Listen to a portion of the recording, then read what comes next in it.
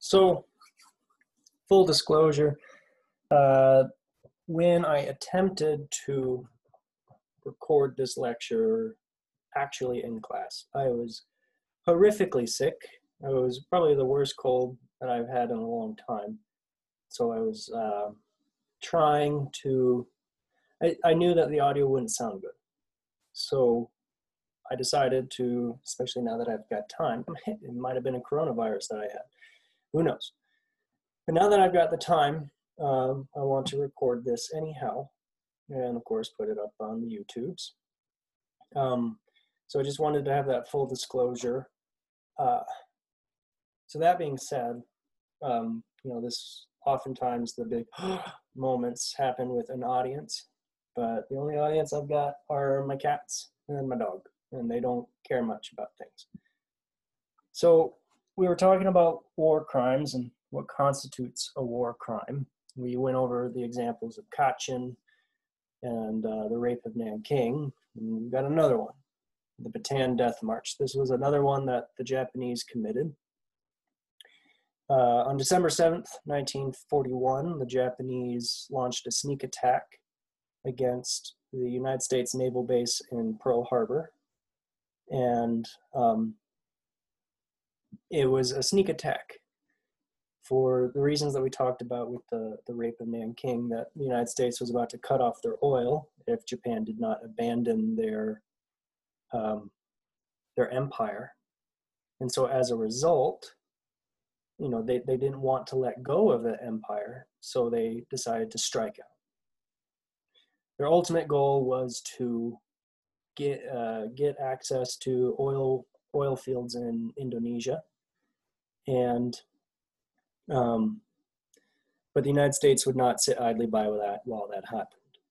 Hence why the Japanese attacked the Pacific Fleet.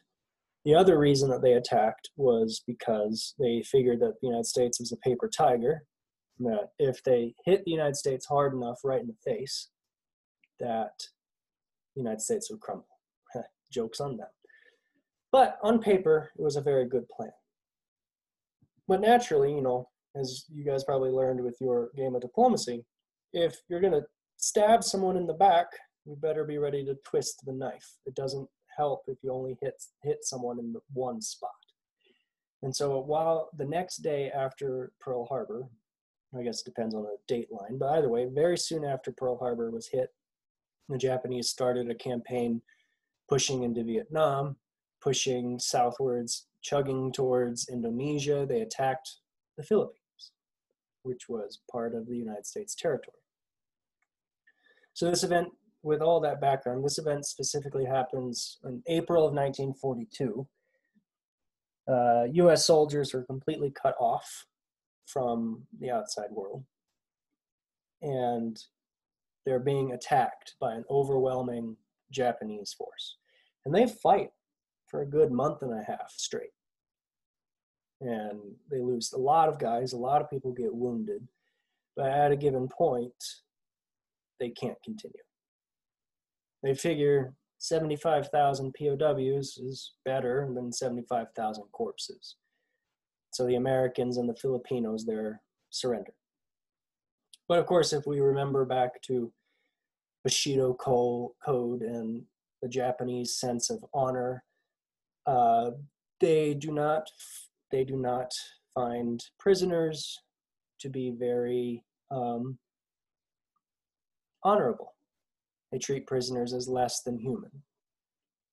So once these prisoners are taken captive, they are treated horrifically. They're forced to march 60 miles to a prison camp. And 60 miles, that's roughly between here and, one of those little towns between here and Payson, like Strawberry or Pine. And this is dense jungle that we are talking about. Flies and mosquitoes and poisonous lizards and plants and underbrush and wild pigs and just horrific conditions. Very high humidity, very high temperatures. And while they're walking and marching, they're having malnutrition, dehydration, there are beatings left, right, and center. There are summary executions. People are just being shot or stabbed by the Japanese guards. And of course, we have to remember that they are not in peak physical condition. They just spent the last month and a half in a harrowing fight for their lives. And a lot of them are wounded. And sometimes the Japanese will just tell people to just leave that wounded guy behind, or they would just bayonet the wounded guys. So it's absolutely horrific conditions that they are dealing with. We started with 75,000 prisoners. By the time the march was over, 21,600 POWs died. We can see here, down here, this man is about to be executed with a katana. Up here, we can see how thin they are. Let's try zooming in. Absolutely starved. We can see here the columns that they were forced to march in. If anyone stepped out from these columns, they were liable to be shot or bayoneted or beaten.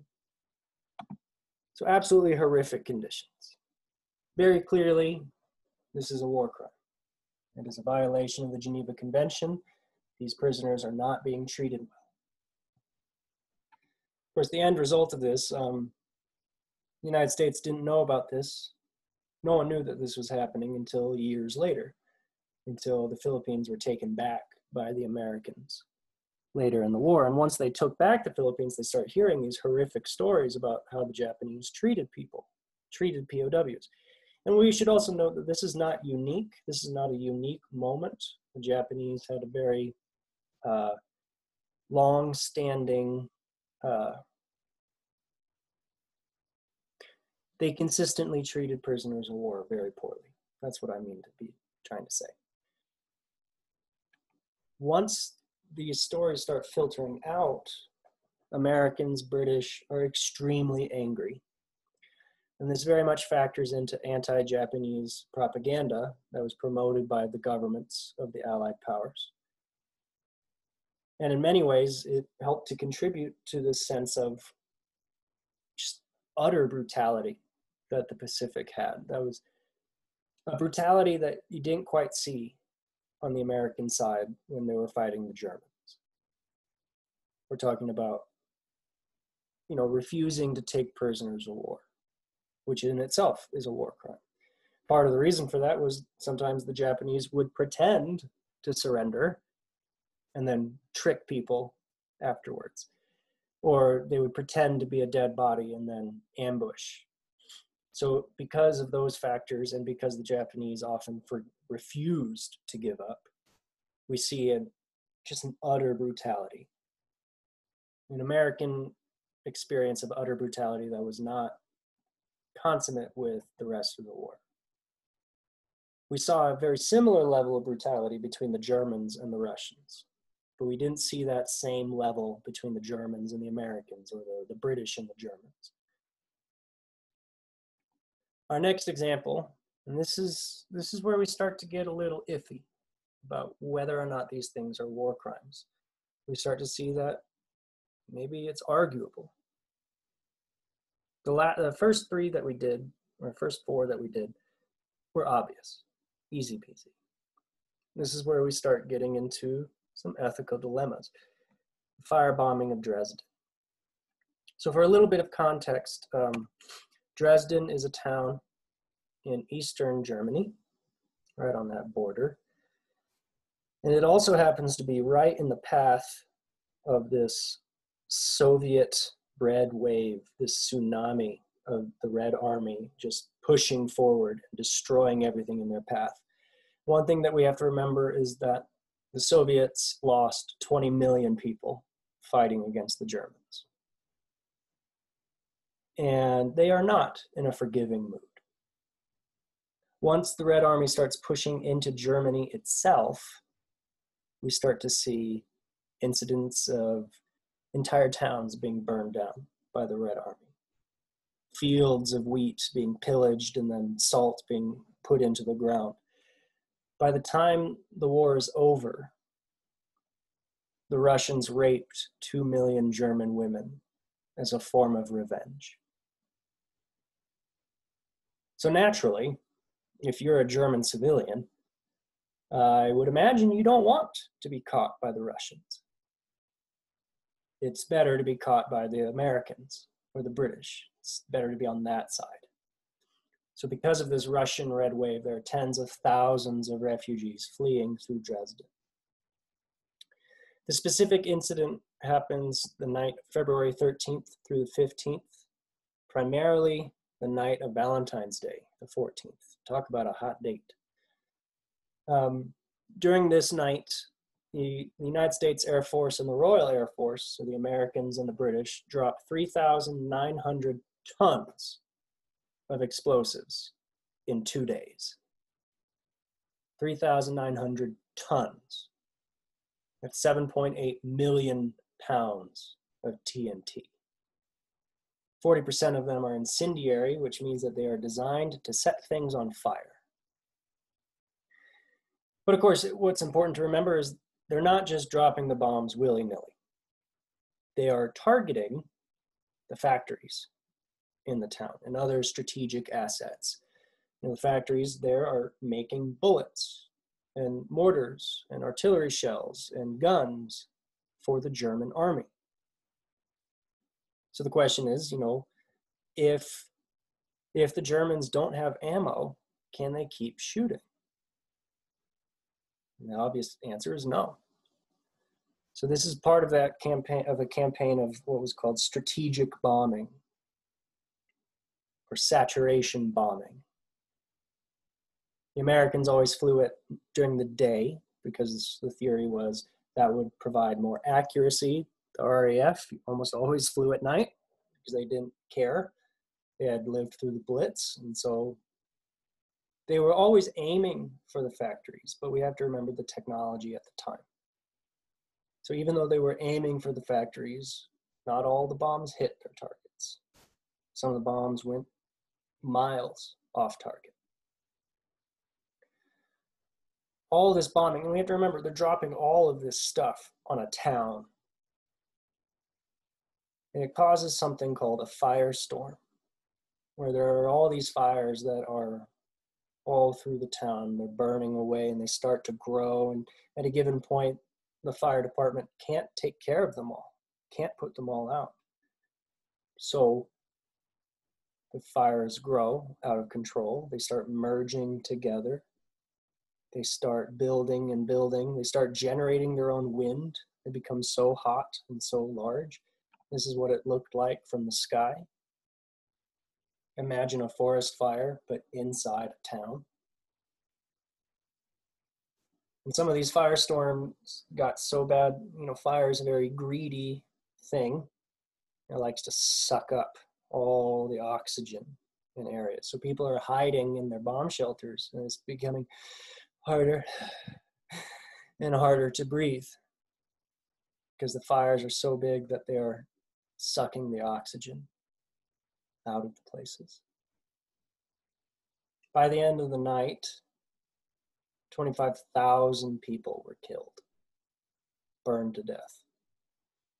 And that's just an estimate. We're not entirely sure of exactly how many people died. Some people were completely reduced to ash. You can't count a body if there is no body.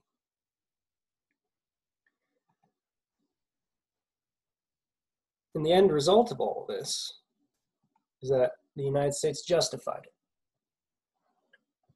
Technically, under the Geneva Convention, this is not a war crime. They were targeting the factories, and it just so happened that 25,000 people were in the way. It was an accident. In military parlance, they call that collateral damage. And of course, Dresden was not the only place where this happened to. The bombing of Hamburg in 1943 caused the deaths of about 40,000 people. That was actually called Operation Gomorrah, which, if you know your Bible, is a direct reference to when God destroyed Sodom and Gomorrah with fire. So technically, this is not a war crime. But I'll leave it up to you to decide for yourself. But just with the knowledge that they're aiming for the factories. Further, just to reinforce this point that this was not the only town that this happened to, let's take a look at another short list of towns in Germany that were bombed. Now, if you remember from our discussions of the Jacobson family, of Eilert Jacobson, my great-grandfather, this was his flight record. Merseburg, Brandenburg, Ruhland, Frankfurt, Köln, Kassel, Mannheim, Hanover, Munster, Merseburg, Frankfurt, Berlin.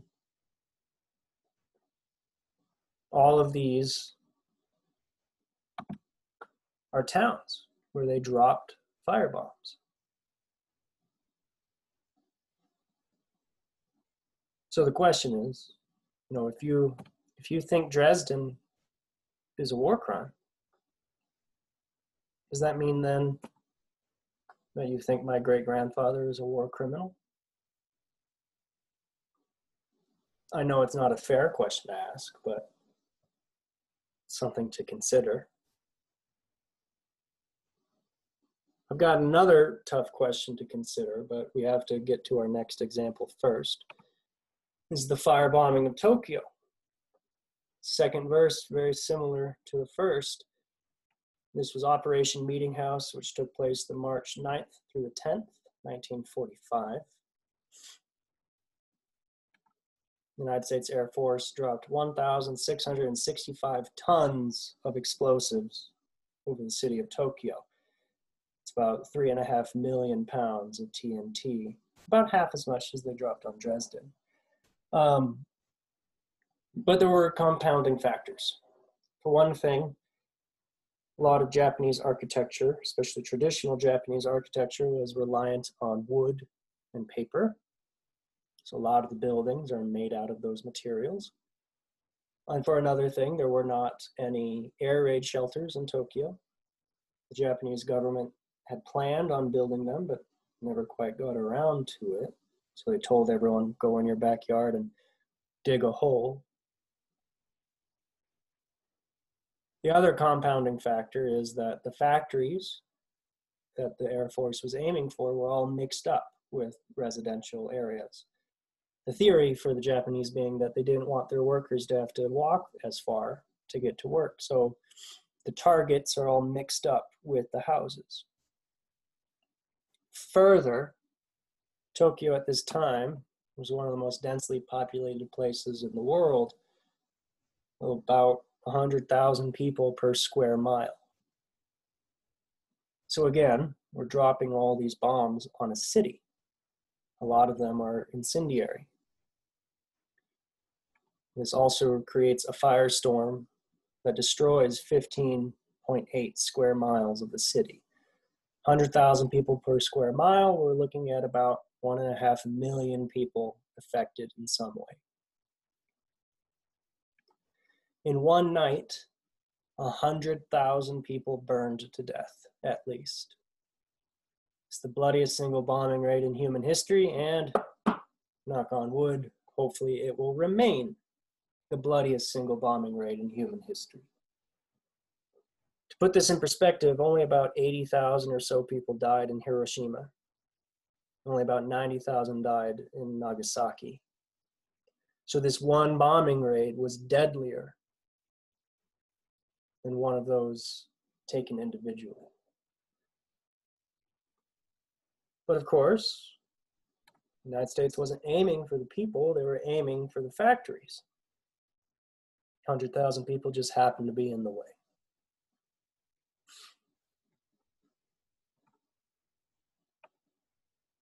The man who was in charge of all of this, who was primarily his idea, was a man named General Curtis LeMay, and he had this to say about the topic. I suppose if I had lost the war, I would have been tried as a war criminal. Every soldier thinks something of the moral aspects of what he is doing, but all war is immoral, and if you let that bother you, you're not a good soldier. Now that's his opinion, and you may disagree with it if you wish, but it is an interesting ethical dilemma, isn't it? This is what it looked like after Tokyo was bombed. It almost looks like the aftermath of an atom bomb. But that leads, to the next hard question. Every day that the war continues, every single day, people are dying. In Kursk, Moscow, Leningrad, Stalingrad, Monte Cassino, on the beaches of Normandy, Bataan. Every day the war continues, people are dying. One of my classes, we figured it out, that it was on average about 27,000 people every single day.